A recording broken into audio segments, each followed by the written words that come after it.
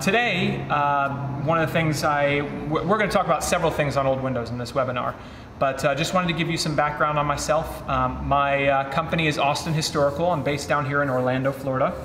Yes, I'm in my workshop, and yes, it is hot, so if you see me sweating, that's because it's May in Florida. My company restores historic windows all across the country. Obviously, we're focused here in the Southeast because that's the easiest stuff for us to get to. But we work on stuff as far away as Massachusetts and Texas to the west. So we're not afraid of it no matter where it is. We focus on windows, but we do other things like plaster, wood flooring, sidings, and exteriors and things like that. So it's really fun. And then when I'm not doing that, on a few days a week, I am writing at thecraftsmanblog.com. And that's where I have tried to take what I do out in the field and try and boil it down into simple to understand and explain kind of concepts and tutorials, whether it's our videos on YouTube or the blog posts on the blog itself, that is to try and really help homeowners, especially with their old houses. Show them what to do. What's the, should I replace this? Should I repair it? How do I repair it? We've got stuff there on the website. There's a directory of different people all around the country that do historic preservation and restoration, so you can try and find someone in your area, which has been really helpful, I think, for a lot of readers.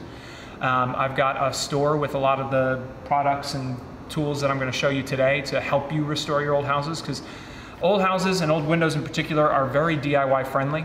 And I'm going to show you some of the things you can do on it today to get some of these repairs taken care of without having to hire a professional if you don't have the means or the time to. So all you really need to fix an old window in an old house is a little bit of time and a little bit of elbow grease. So that being said, we're going to get into the first portion here, which is epoxy. I have a window sash here, and it has a damaged corner here. The corner has been rotted away.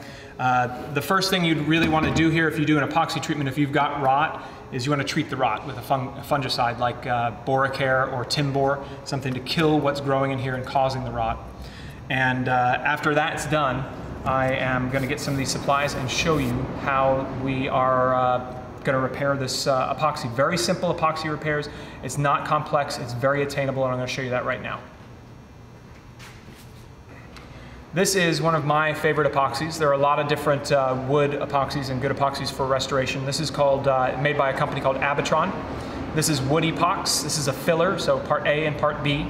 It's real simple. You mix it up 50-50, and you fill the hole with it. These I have already pre-mixed, but this is basically the primer and consolidant for the wood epox. Part A and part B of something called liquid wood. Liquid wood is just that. It is liquidy, and you mix it up and you brush it in there. I'll show you this. Abitron has these great restoration packs that have some of the wood epox filler and some of the liquid wood all together in a package. This is for the smaller version of what you want to do. It's only 6 ounces of each. These are a gallon each. We go through a lot of it, so that's what I have. When you work with epoxies, one of the most important things you can do is have gloves on. Epoxy is not skin friendly. It is very DIY friendly, but it is not friendly to your skin. So, I'm going to get prepared. Now, what I do, we use these simple little flux brushes, because whatever you put in the epoxy, it's pretty much toast, so use something disposable, something inexpensive. Usually a chip brush is fine too. And you're going to take these two parts, 50-50, and mix them up. Get everything out of there. Now this is assuming you have already done your fungicide treatment to kill the mold and the fungus that's growing in there, if there is mold or fungus. So I'm going to mix this pretty well.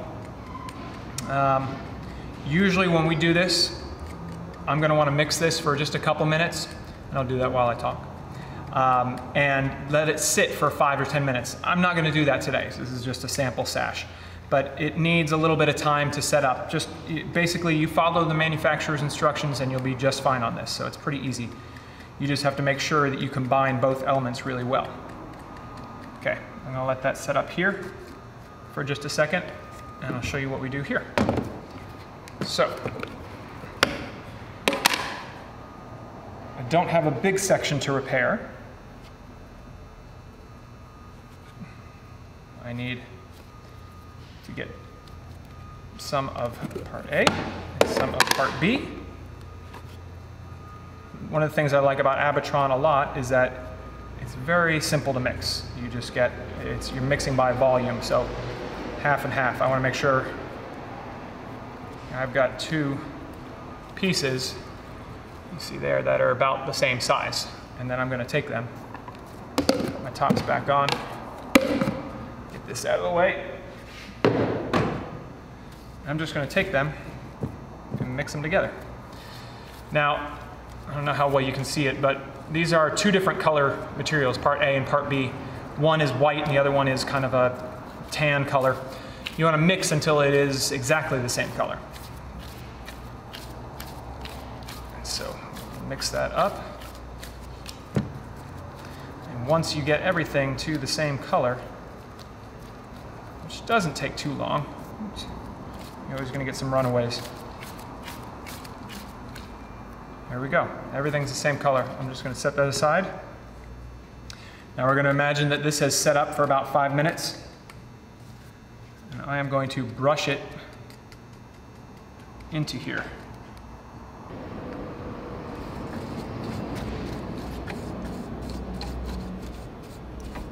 I'm going to brush the epoxy into the wood really well.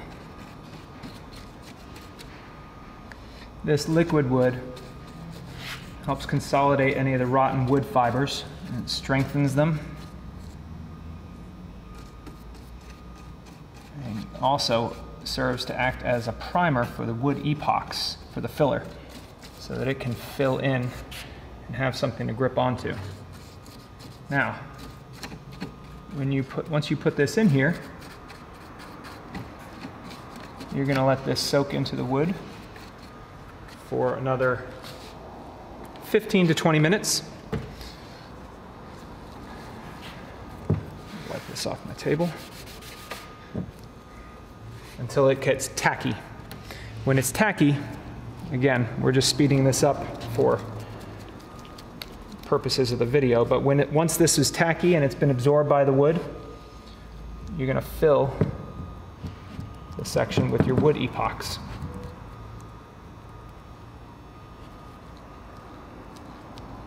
And you want to make sure that you really force it into all the cracks and crevices, because you don't want to have any voids in there. There wouldn't have been any voids if it was solid wood. So I'm forcing it in here and it's pushing out the end, which is a good sign.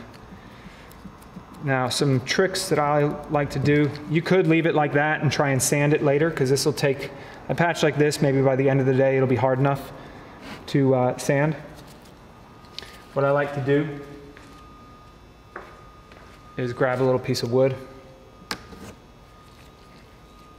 and kind of feather the edges.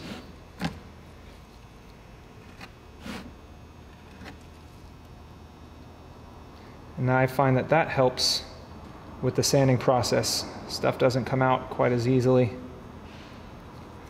And then, but with this epoxy, you want to make sure that you overfill these joints.